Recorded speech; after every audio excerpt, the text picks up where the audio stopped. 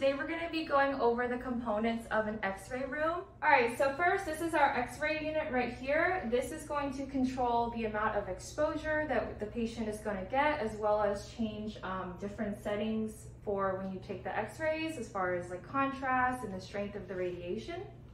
So every single X-ray unit is going to be different between every single dental office. So we're just going to show you an example of what our X-ray unit looks like and an example of the settings. So first thing you're going to do over here is you're going to turn on your unit.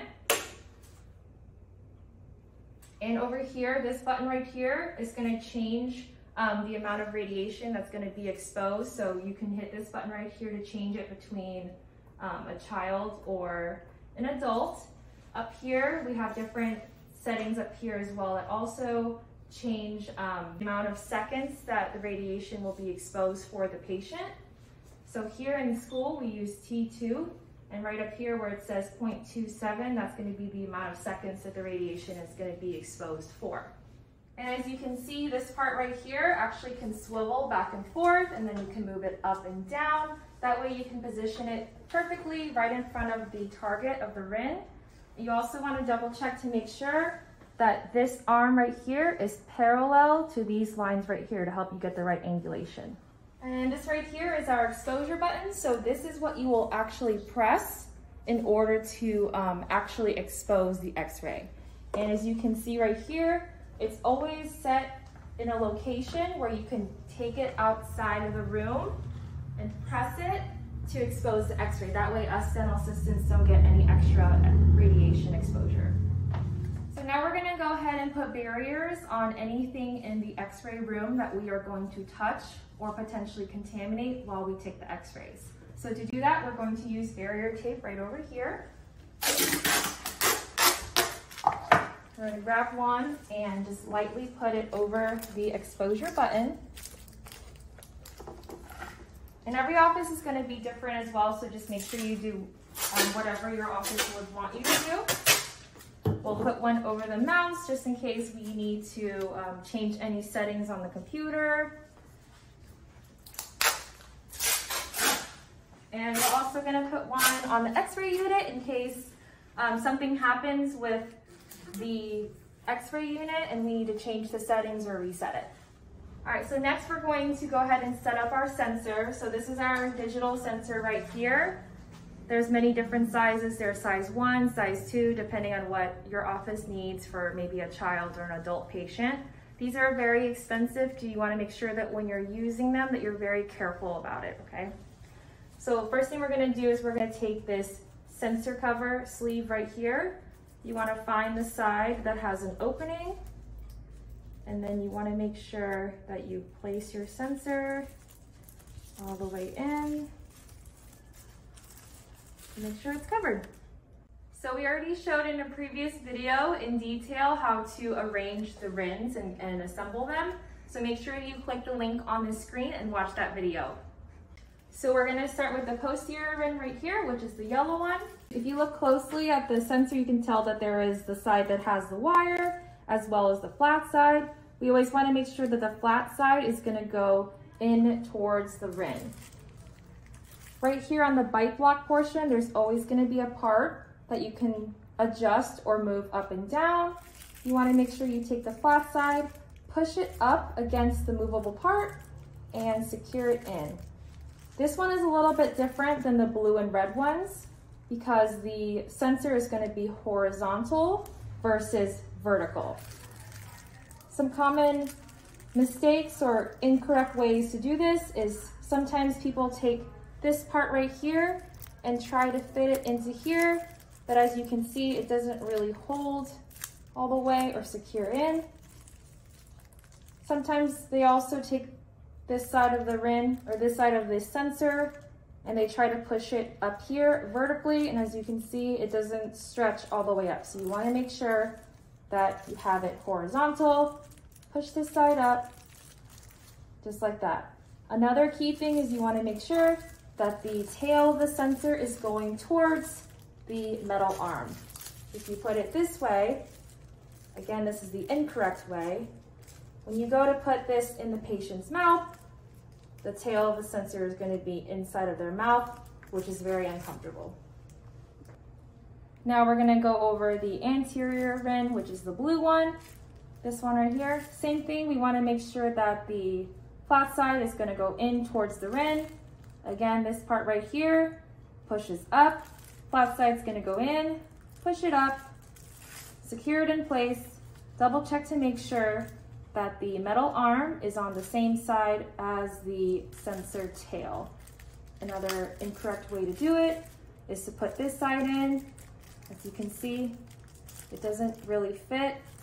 You also don't want the tail to be pointing in this direction. You want to make sure that it's going this way. So again, incorrect way. You have the tail hanging here.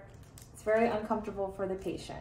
You want to make sure you put the flat side in, push this up, tail's going the same way as the metal arm. And lastly, with the Bitewings or the red Rinns, again, this part right up here pushes up. Want to make sure that the flat side of the sensor pushes up. Make sure that the tail of the sensor is in the same direction as the arm. Incorrect way to do it, take this side right here with the wire side and try to push it in. Clearly it doesn't fit. You also don't want the sensor to go the opposite way of the arm, because remember, this is going to go towards the patient's mouth, very uncomfortable for them, and it probably won't fit. So you want to make sure you have the flat side in, tail going the same way as the metal arm. Before we start taking any x-rays, we want to double check and make sure that our patient is all set up. So we have our lovely patient Dexter here. He has protective eyewear, and we need to place a lead apron on him. So you're going to grab your lead apron, drape it over your patient, and you want to make sure that this thyroid collar right here is secured here in the back, as well as this portion right here, right over their shoulders. So this apron right here, the lead apron, this is to protect the patient. Even with modern digital radiography, they don't really get a lot of radiation, but this is just an extra layer of protection for the patient to protect their internal organs. All right, so now we're gonna go ahead and show you how to place the Rinn inside of the patient's mouth. So we have the posterior Rinn right here, which is the yellow one, so for any molars or premolars. Today we're gonna try to take a PA of number 3. So right here, you wanna make sure that you place number 3 right in the center. That'll help you center the x-ray and get the perfect shot. So coming over here to our patient, patients obviously have cheeks. We're gonna take one finger, I'm gonna use my index finger to retract their cheek. You really can't go in straight with the Rinn. You kind of want to go in a little bit of an angle in order to fit it. So you go in like that. You want to place it right close to where number 3 is, as far back as you can. And make sure that it's nice and centered in there. And then this is where you would have your patient bite. Now we're going to show you how to place an anterior ring. So we're going to do right here in the middle, 8 and 9. Again, we can't really just go straight in with the Rinn. We kind of have to maneuver it around the patient's mouth. So you kind of go in almost like a scooping motion. And you want to make sure that the patient bites, or at least rests their teeth right here on this little ridge area. As you can see right here, now that we have the sensor tail going the same way as the arm, everything is coming outside of the patient's mouth, which is what we want. And now we would just have our patient bite gently. And finally, we're gonna show you how to place the Bitewing. So for Bitewings, you're gonna do 2 x-ray shots on each side. You're gonna do 1 molar and 1 premolar for each side. So we're gonna start with the molar. The molar, we're going to just go straight in, all the way back. You want it to be as straight as possible. Make sure you get those open contacts. Again, notice how the tail of the sensor is going outside of the patient's mouth, just like the metal arm is. You go straight back, make sure you get the distal of their last molar, have the patient bite, and take the x-ray. I'll show you how to take the premolar shot. This one is a little bit different than taking the molar shot.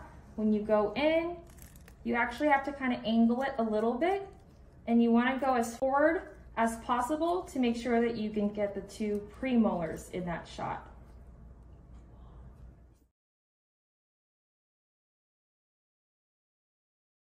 All right, so today we're going to be showing you how to take 4 bite wings. So we're going to use the red Rinns today.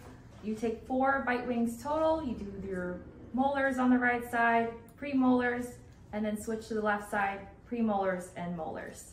So there are many different types of bite wings. There are vertical bite wings, and then there are also horizontal bite wings. Today we're going to be showing you how to place horizontal bite wings. We're going to take a finger to retract our patient's cheek, going all the way in. You want to make sure that you get the distal of their last molar. Have her bite gently. We're going to take this ring right here and push it as close as possible. Taking our X-ray tube head over here, and we're going to line it straight onto the ring. We also want to double check to make sure that these 2 are parallel. Now we're going to step over here with our exposure button, step outside of the room,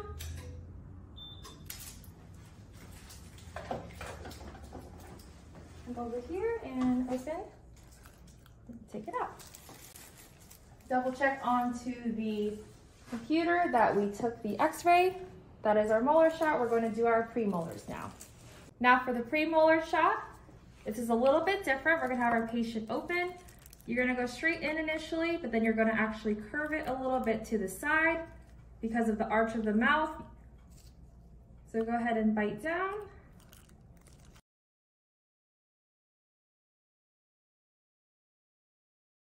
Again, you want to make sure this is as close as possible, and she's smiling for me so I can double check to make sure that I have the 2 premolars right there in the shot. We're going to take our X-ray head right here. Again, just line it up with the ring. Double check to make sure that these are as parallel as you can get it. Take the exposure button, step outside of the room.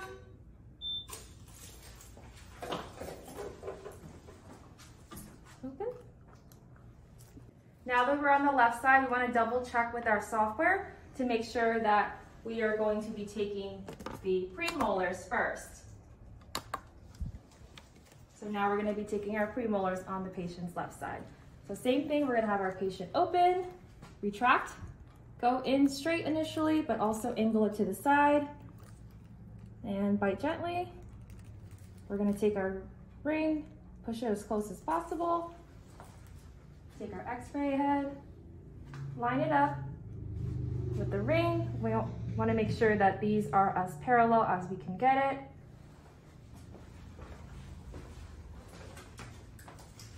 Step outside the room, expose the X-ray, move this a little bit to the side, and have your patient open.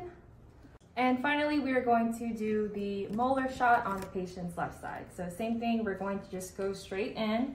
A trick that you can do if your patient's having a hard time tolerating the molar bite wing is you can place this part right here onto their tongue.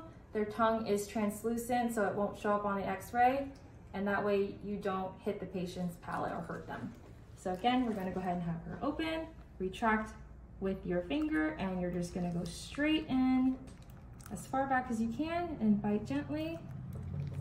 Push the ring all the way in. Take this right here. Make sure it's lined up with the ring and we're as parallel as we can be.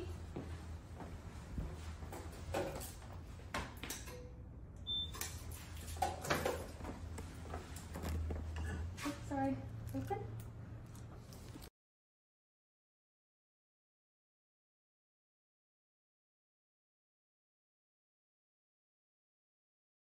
So now we're going to show you how not to take a premolar shot. So normally for molar shots, you go straight in, and for premolar shots, when you go in, you kind of go in straight at first, but you always want to angle it since that's the curve of the mouth right there in order to get those open contacts and prevent overlapping. So I'm going to show you again how to not do your premolar shot. I'm just going to go straight in and just have her bite. Normally you would take the ring and push it as close as possible, but I'm showing you how not to do it, so I'm just gonna leave it just like that. And then when you place your PID, normally you would want it to be as parallel as possible, but I'm going to purposely angle it very not straight or crooked.